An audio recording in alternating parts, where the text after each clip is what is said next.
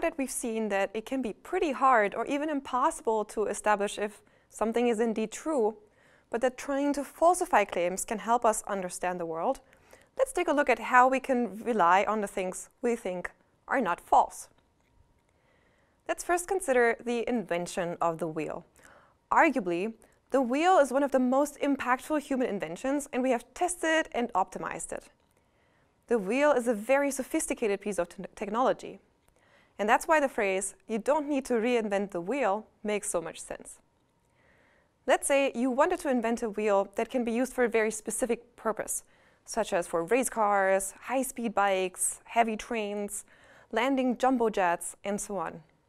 In this case, you wouldn't have to reinvent the concept of the wheel first in order to be able to develop it further. Instead, you can rely on the general principle of what a wheel is and then build on it. This intuition of relying on things that work without having to reinvent them time and time again is at the core of philosophical approaches that deal with paradigms, research programs, and research traditions. They too hold that once you have established that something works, or more specifically, it is not false, then you don't have to prove it again and again if you want to do something new. The idea is that we can rely on things we already knew are probably not false. That means once we've corroborated a certain theoretical speculation, we can integrate it into our belief system and keep using it without having to re-examine this principle time and time again. Instead, we can refocus our resources on building on this corroborated idea. These systems of effects, questions, and research practices we rely on are referred to as paradigms, programs, and traditions, a terminology introduced by philosophers such as Thomas Kuhn. Another way to think about such paradigms is as a set of knowledge you carry with you when you go on vacation in a foreign country with a very different culture. You already know some things about how people interact with each other, which helps you recognize behaviors in this new culture again. Although you might be used to people greeting each other with a hug, you might be able to recognize that a behavior constitutes a greeting, even if it looks very different. Let's say if people rub their noses. If you rely on a paradigm, that makes it easier for you to see instances of certain principles in this paradigm applied to different situations. While it's definitely efficient to accept some things as established, corroborated, and traditionally agreed upon, there are some struggles associated with paradigms and traditions as well. First, consider that rejecting an established paradigm may not be well received. If you criticize and attack a central tenet of what's regarded as an established theory, those who uphold this theory may not be welcoming of your criticism. Think of an example where we use a certain belief system in everyday life, which is traditional and well established. Many things come to mind. Now consider how the supporters of this belief system would react if one is critical of its central pillars.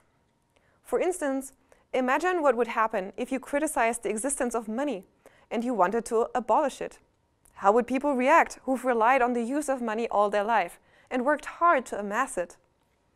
There are many examples where we can witness difficulties to depart from what appears to be an established paradigm, from legalizing gay marriage to welcoming refugees. Now, this example doesn't necessarily have much to do with truth, but it helps illustrate why it can be difficult to change existing paradigms. When it comes to science and asking about truth, we have seen extreme paradigm shifts in how we think about the world.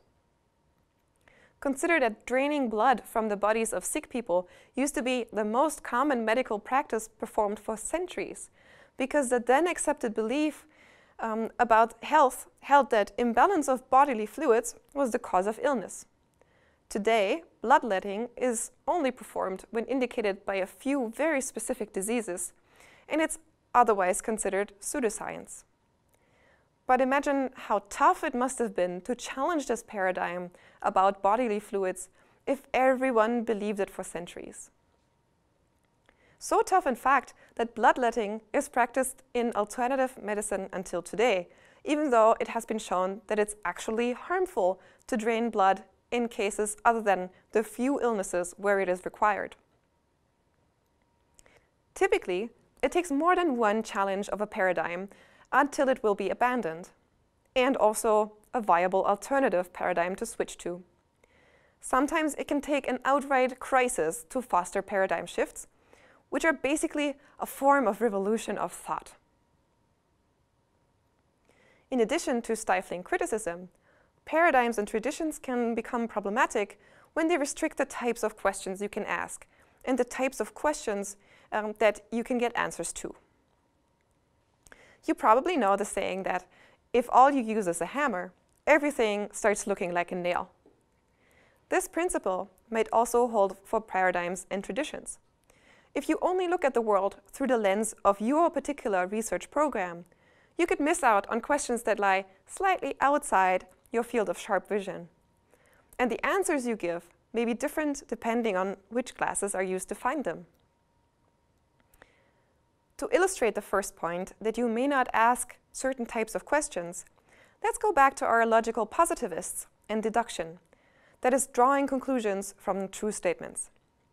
If you only use deduction and you don't ask inductive questions, you would be quite restricted in the way you look at the world. The tools incorporated into the paradigm of deduction cannot be applied to inductive questions. To illustrate the second point, that the answers you give to a question will be different depending on the paradigm you rely on, let's consider another example. In North American culture, let's say that's our paradigm, patting a child on the head or tussling their hair is used as a sign of affection. In a different paradigm, let's say that of Sri Lanka, the same behavior would be considered highly invasive and rude, as the top of the head is considered sacred. In another example, Germany is well known for its cuckoo clocks, and such clocks make popular tradition-inspired gifts. However, many Chinese people would consider receiving a clock as a curse, as the phrases for giving a clock and attending someone's funeral sound alike in Cantonese and Mandarin. Depending on your paradigm, the same behavior could be seen as an affectionate gesture or an insult, as a nice gift or a curse. Now, of course, in these examples, there is no objective truth about what these gestures mean. It's all about the social norms you're used to. But this goes to illustrate that the paradigms you're used to can influence how you interpret the world, also when it comes to truth. If you'd like, you could pause the video here and do the following exercise about paradigms and traditions. Instead of focusing on scientific paradigms and traditions in this exercise, I'd like to invite you to focus on your personal, everyday paradigms. I'd like to ask you to assess the way you are thinking and see if it might be the case that you follow your own personal tradition of thought. First, identify a way of thinking you use in everyday situations. These could be things like your political beliefs, your beliefs about gender, your beliefs about veganism, or religious beliefs. Then ask yourself how you would react if someone challenged this belief. How would you react if someone told you that the way you were thinking through the lens of this specific belief was limiting and that you were missing important aspects outside of the field of vision that your belief system grants you? Finally, ask yourself if this might mean that your beliefs tempt you to treat everything as a nail, meaning that you might see manifestations of your beliefs proven right, although that is not necessarily the case. Now, let's turn to another exercise. To understand better how paradigms and traditions influence the way we see the world, research a historical paradigm that was used in an area of science that you are interested in.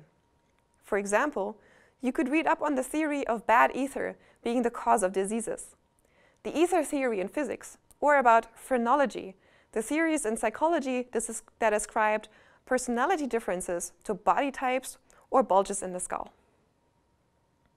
Find out if this way of thinking was used in related areas as well, for instance. Was bad ether also thought to be the cause of mental disorders? were differences in body morphology also thought to be the cause of other psychological functioning, let's say of things such as intelligence. Then find out how this paradigm was challenged. What arguments did opponents of this view use to convince others that it was not a description of reality that actually worked? And finally, how was this area of science revolutionized? Which other paradigm gained popularity instead? In this part of the course, we have taken a look at how to rely on existing theories, paradigms, and research programs. We have seen that it makes sense to accept that some parts of our knowledge seem to be not false, and to integrate them into a paradigm or tradition. At the same time, we have seen that relying on such paradigms too much can be problematic because we may not be able to shake them again, and we may use them even if it's not actually appropriate. This concludes this chapter of this course. Overall, we have taken a look at some basic questions of philosophy of science. One central idea in this philosophy of science is that we need to put our theoretical speculations to the test. In the next chapter, we will work on understanding how such tests work and how to design them yourselves.